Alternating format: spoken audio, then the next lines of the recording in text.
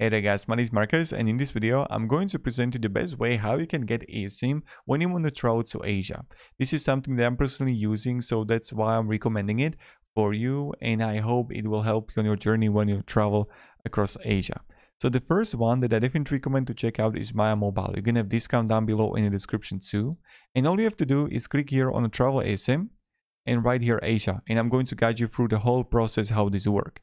Here, you're going to have option between multiple date plans, so 5 days, 10 days, 15 days, 30 days. So let's say you're going to be 15 days here, and you're going to have Asia plus eSIM, and here it's for 19 USD. It depends how many days and how much gigabyte of data you actually want. Now, let's say that I want to go for 10 gigabytes. When you would click here, activate now, here you're going to get also 10% discount from me. So that's like a really good bonus for you. When you would come here, also you can click including 12 countries, and let's check what kind of countries we're gonna have covered in Asia package. And you see right here, Australia, China, Malaysia, Taiwan, Thailand, Vietnam, Philippines, Indonesia. All of that you're gonna have covered right here in Asia eSIM coverage.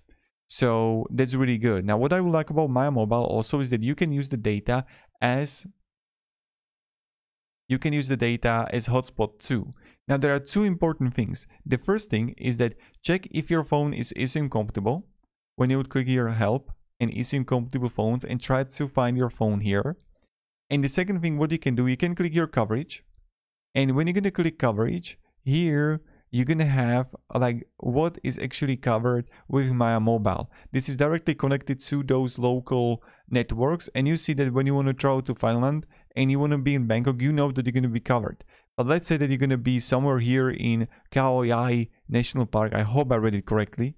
Or maybe you want to be here in Davao. You see that it's not covered at all. So I definitely recommend check out the coverage right here to see. Even Vietnam here, you see that most of the Vietnam is covered. But here are the ways they are not. So that's important thing to check out when you want to travel if you're going to actually get the data there. The second way how I recommend is choosing Airalo. Airalo, you're going to have also link down below in the description with the discount that you're going to have to use a code. Here, when you would click here, regional eSIM, you're going to have Asia. Okay. And here, look at this. We have 1 gigabyte, 3 gigabyte, 5 gigabyte of data, 10 gigabyte. So let's say that we want to go 10 gigabyte here. And check this out. 10 gigabyte here on Asia Plus for 30 days is going to be $18.90. Here, 30 days, 10 gigabyte is going to be even more money. So you see right here, and countries are similar.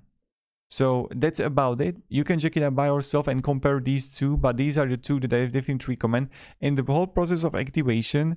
So with the Maya Mobile, you're going to get a QR code. The same process applies with Airalo, but with the Airalo, you can have options to use also app.